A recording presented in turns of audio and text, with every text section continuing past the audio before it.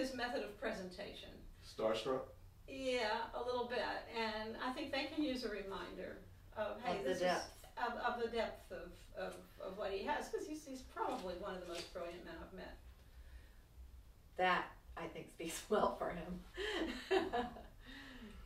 So what's going to happen after the book? What do you mean? We'll do the next book. The next book. We have 2 more coming along, not by him. Mm-hmm. Very Special Arts is a group that works with people with disabilities. Okay.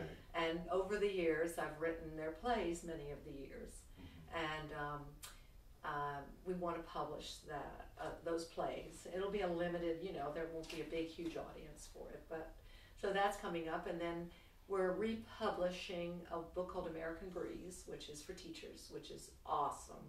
It's a wild ride through American literature.